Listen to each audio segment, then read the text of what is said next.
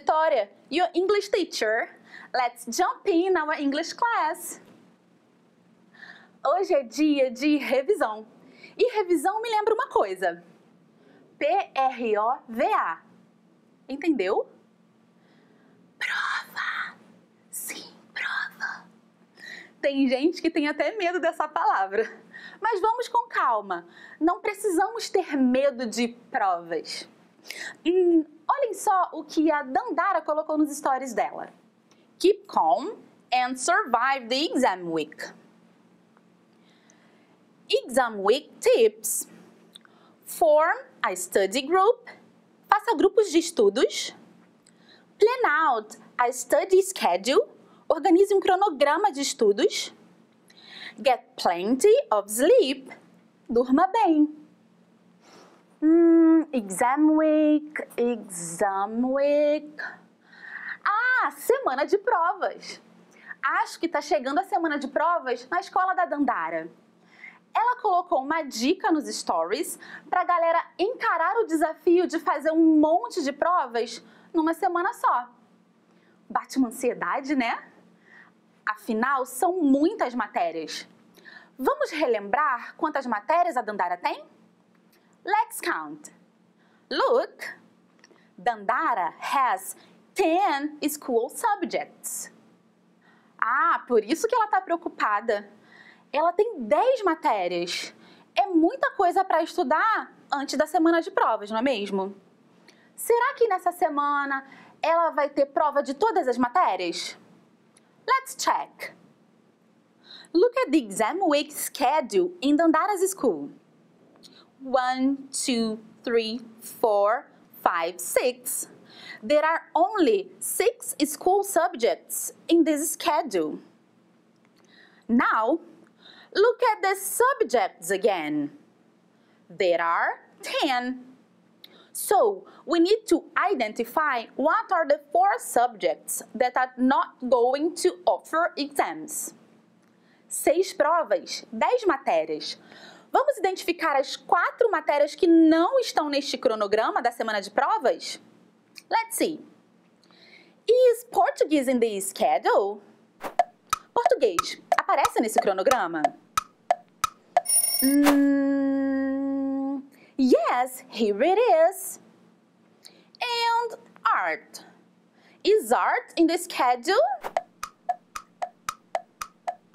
No, it isn't. Is history in the schedule? Yes, it is. It's on Friday. What about geography? Let's see here. The same day of history. And physical education. Is it on the list?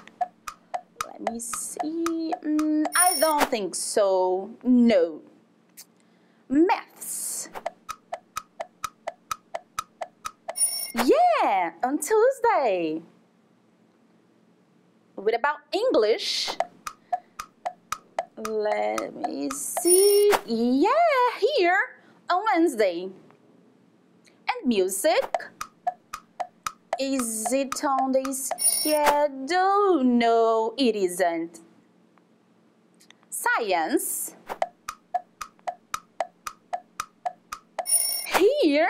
Yes, it's on Thursday. Finally, the last one. Information technology.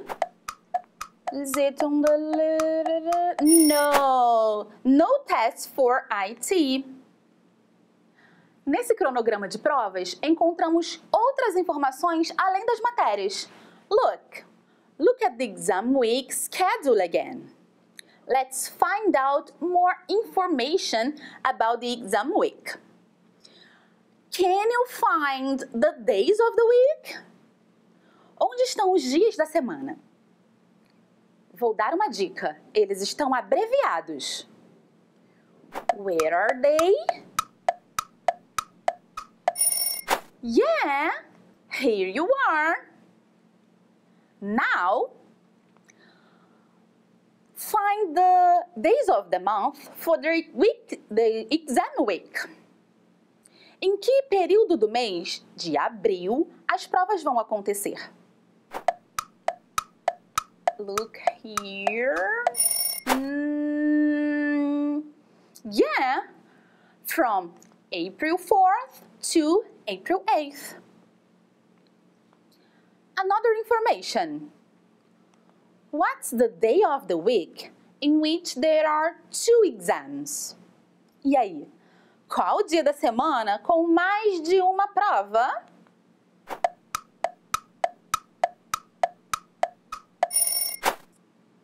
Yeah, that's it! Friday. Finally, an important rule for the exam week. Look at the duration of the exams. It takes 2 hours, from 8 a.m. to 10 a.m.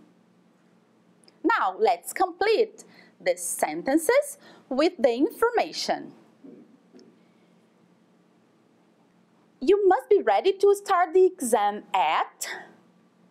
A que horas os alunos devem estar prontos para começar a prova? 8 a.m. That's right. You must be ready to start the exam at 8 a.m. You must finish the exam by...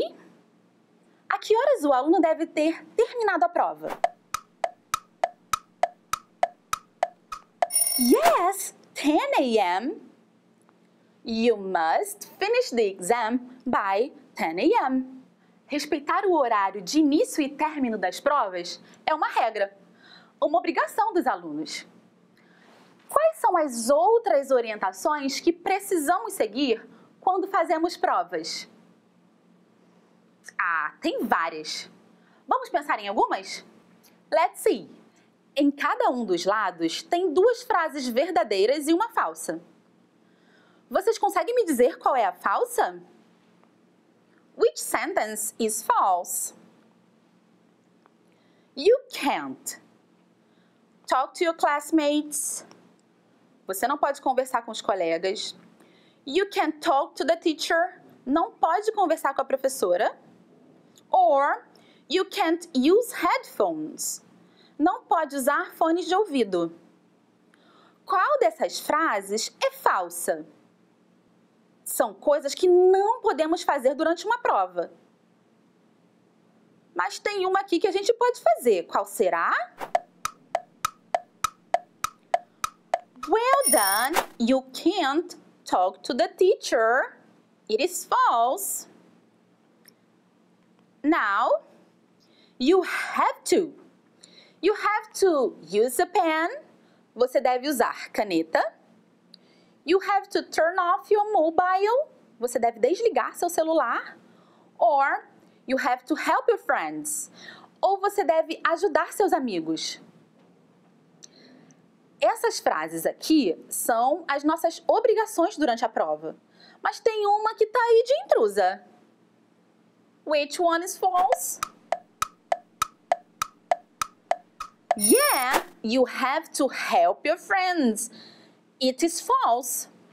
Na prova, não podemos ajudar os amigos, hein, galera? What do these sentences have in common? O que essas frases têm em comum? Essas aqui. You can't talk to your classmates. You can't use headphones. Look. Can't. O que essas frases expressam? Yes, prohibition. Então, aqui no lado esquerdo é o que não podemos fazer na hora da prova, proibições. E agora aqui do lado direito. What do these sentences have in common? You have to use a pen. You have to turn off your mobile. Look. Have to. E o que essas frases expressam? Obligation. Good. Então, aqui do lado direito, temos as nossas obrigações na hora da prova. Vocês lembram que para falar de proibições e obrigações, também podemos usar outras estruturas de palavras?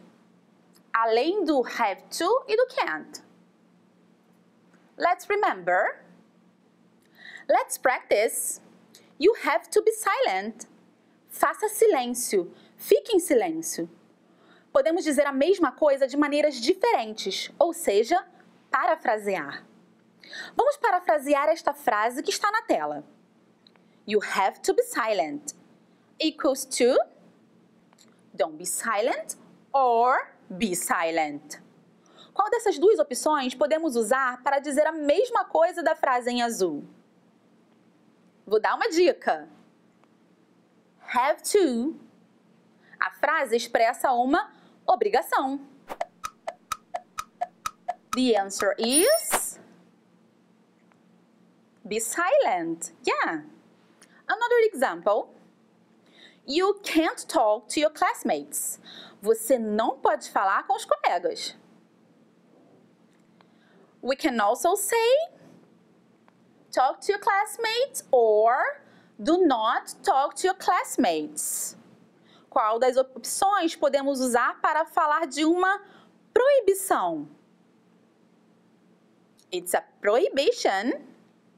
Look. Can't. Yeah. Do not talk to your classmates. Now, you can't use headphones.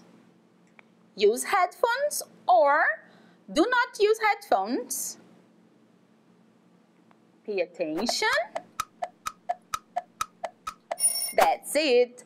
Do not use headphones. Another one. You have to use a pen. Do not use a pen or use a pen. Look. Excellent. Use a pen. The last one. You have to turn off your mobile. Do not turn off your mobile or turn off your mobile. Look. Turn off your mobile. Good job, students. Uma prova não é uma punição. Ela pode servir, por exemplo, para a gente identificar onde pode melhorar. Que tal seguir as dicas da Dandara que vimos lá no início da aula para estudar para as provas? E você, como se prepara para elas? Conta pra gente aqui embaixo nos comentários se você está assistindo no YouTube. Hoje revisamos como falar sobre proibições e obrigações. That's all for today, guys. Take care. See you. Bye.